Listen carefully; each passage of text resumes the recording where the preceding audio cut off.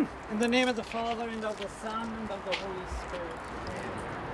Praise be God, the Father of our Lord Jesus Christ, the Father of mercies and the God of all consolation. He comforts us in all our afflictions, and thus enables us to comfort those who are in trouble with the same consolation we have received from him. I bless the remains of H.J. with the holy water that recalls his baptism, of which St. Paul writes, "All of us who were baptized into Christ Jesus were baptized into his death. By baptism into his death we were buried together with him, so that just as Christ was raised from the dead by the glory of the Father, we too might live a new life. For if we have been united with him by likeness to his death, so shall we be united with him by likeness to his resurrection." Let us pray. Lord God, Almighty Father, our faith testifies that your Son died for us and rose to life again. May our brother H.J. share in this mystery as he has gone to his rest believing in Jesus. May he come through him into the joy of the resurrection. We ask you this through Christ our Lord. Amen. And together we say the prayer that Jesus himself taught us for the happy repose of his soul. Our Father, who art in heaven, hallowed be thy kingdom. Thy will be done. Give us this day, and forgive us our trespasses, as we forgive those. And lead us not, but deliver us from evil. Jesus said to his disciples, "Do not let your hearts be troubled. Have faith in God and faith in me. In my Father's house there are many dwelling places. Otherwise, how could I have told you that I was going to prepare a place for you? I am indeed going to prepare a place for you, and then one day I shall come back and take you with me, so that where I am, you also may be. You know the way that leads where I go." "Lord," said Thomas, "we do not know where you are going. How can we know the way?" Jesus told him, "I am the way, the truth, and the life. No one comes to the Father except through me. The Lord is my shepherd, I shall not want. Verdant pastures he gives me repose. Beside restful waters he leads me, he refreshes my soul. He guides me in right paths for his name's sake. Even though I walk in the dark valley, I fear no evil, for you are at my side with your rod and your staff that give me courage. You spread the table before me in the sight of my foes. You anoint my head with oil, my cup overflows. Only goodness and kindness will follow me all the days of my life, and I shall come to dwell in the house of the Lord forever and ever." With faith in Jesus Christ, we reverently receive the remains of H.J. for burial. O God, whose own Son was once laid to rest in a sepulchre, bless, we pray, this tomb, and grant that he whose remains are now to be buried here may come to dwell with Christ in his eternal kingdom. Only in God is my soul at rest. From him comes my salvation. Let us pray. Lord Jesus Christ, by the 3 days you lay in the tomb, you made holy the graves of all who believe in you. And even though their bodies lie in the earth, they trust that they, like you, will rise again. Give H.J. peaceful rest in this tomb until that day we knew the resurrection and the life will raise him up in glory. Then may he see the light of your presence, Lord Jesus, in the kingdom where you live, forever and ever. Amen. God, whose own Son wept at the death of Lazarus, his friend, comfort us in our sorrow. Let us pray. Almighty God, through the death of your Son on the cross, you have overcome death for us. Through his burial and resurrection from the dead, you have made the tomb a holy place and restored to us eternal life. We pray for those who died believing in Jesus and are buried with him in the hope of rising again. God of the living and the dead, may those who faithfully believed in you on earth praise you now forever in the joy of heaven. We ask this through Christ our Lord. Amen. Since Almighty God has called H.J. from this life to himself, we now commit his remains to the earth from which they were made. But Christ was the first to rise from the dead, and we know he will raise our mortal bodies to be like his in glory. Lord Jesus, our Redeemer, you willingly gave yourself up to death, so that all people might be saved and pass from death into a new life. Listen to our prayers. Look with love on your people who mourn and pray for H.J. Lord Jesus, you alone are holy and compassionate. By dying, you open the gates of life for those who believe in you. Do not let him be parted from you, but by your glorious power, give him light, joy, peace, and happiness in heaven where you live forever and ever. Amen. O God, our consoling Father, we have gathered here today in prayer to invoke your goodness upon our departed loved one and seek for ourselves your strength to carry on. We pray you dry our tears with your words of faith, and let us behold the vision of our own eternal banquet table, where one day, united again with H.J., we may praise you forever and ever. Amen. Finally, we say 3 Hail Marys to the Mother of Jesus for the happy repose of the soul of H.J. and all who are buried in this tomb. Hail Mary, full of grace, the Lord is with thee. Blessed art thou among women. Blessed is the fruit of thy womb, Jesus. Holy Mary, pray for us sinners. Hail Mary, full of grace, the Lord is with thee. Blessed art thou amongst women, and blessed is the fruit of thy womb, Jesus. Holy Mary, Mother of God, pray for us sinners, now and at the hour of our death. Amen. Hail Mary, full of grace, the Lord is with thee. Blessed art thou among women, and blessed is the fruit of thy womb, Jesus. Holy Mary, Mother of God, pray for us sinners, at the hour of our death. Amen. Glory be to the Father, and to the Son, and to the Holy Spirit, as it was in the beginning, is now, and ever shall be, world without end. Eternal rest grant unto them, O Lord. Let perpetual light, may they rest in peace. May their souls and the souls of all the faithful departed through the mercy of God rest in peace.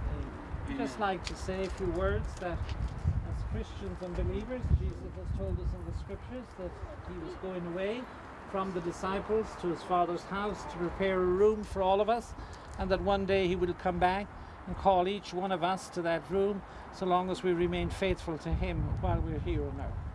We're here today not to mourn the passing of H.J. We're here to celebrate his life.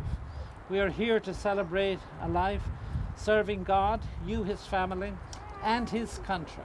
And in a few moments we will have military honors. I would say to you as Christians and believers, as you depart from here today, please do not say to him goodbye. Just say to him, till we meet again in that room in our Heavenly Father's home.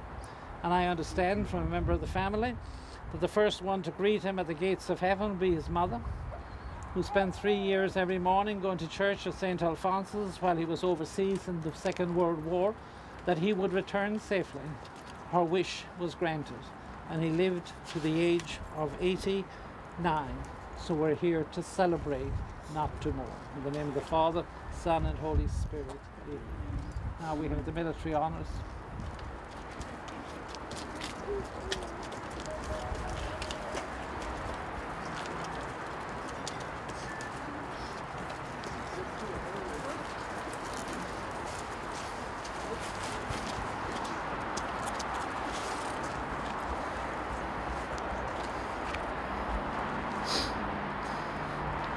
Two battalions of Marines first assembled at Tun Tavern in 1775. Since then, the name United States Marine is synonymous with the world's most elite fighting force. 238 years later, this institution still wins our nation's battles. When a young man or woman earns the title of United States Marine, it is not worn on their collar or their sleeve, but it is imprinted in the deepest depths of their soul. Our bond is so strong that we say, once a Marine, always a Marine. Today we are gathered to honor a father, a grandfather, a loved one, a dear friend, and our brother in arms. During World War II, with the Fighting 4th Division, field musician First Class Shelley and his brothers successfully invaded the islands of Roi-Namur, Saipan, Tinian, and Iwo Jima. Admiral Nimitz said, "Uncommon valor was a common virtue." A phrase that is so famous, it is engraved in the Iwo Jima monument in our nation's capital. Our colors today of scarlet and gold are displayed in the flowers. Our motto of Semper Fidelis, meaning always faithful, lies in the banner. And the playing of taps, significantly, will come directly from field musician First Class Shelley's cornet that he carried with him in Camp Maui and during those 4 successful invasions. It is its first assignment since the end of the war. And now, it is with great honor that we send PFC Shelley to his final post. As we know, God only entrusts his streets to be guarded by United States Marines. Tone! Attitude!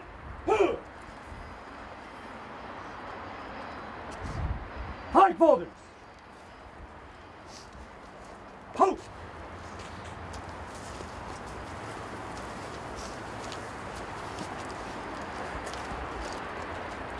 Present! Post! Order!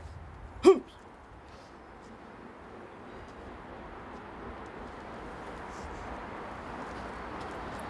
Just.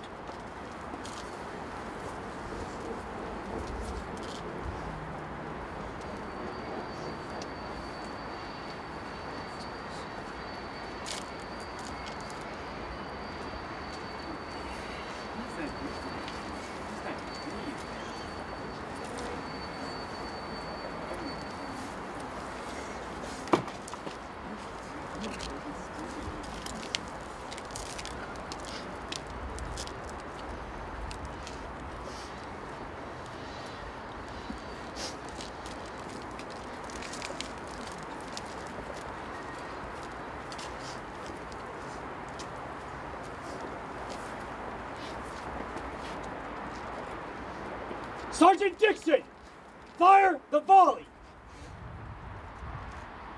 I have good control. Ready.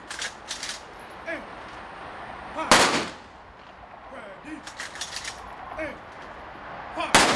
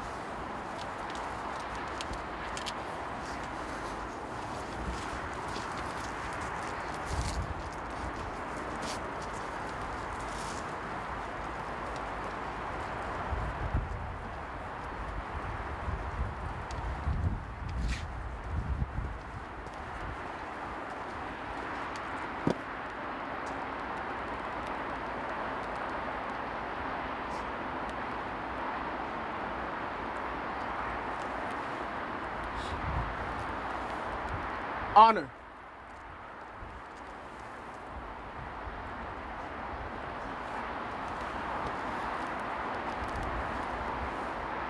Courage.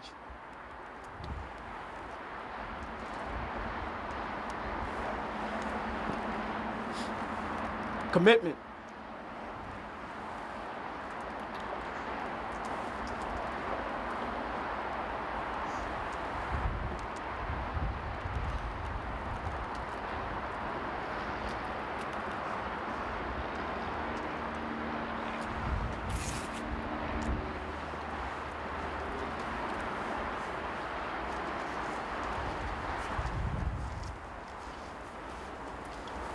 Ma'am, on behalf of the President of the United States, the Commandant of the Marine Corps, and a grateful nation, please accept this flag as a token of appreciation for the honorable and faithful service of your father, Private First Class Henry Shelley, to our country and to our Corps.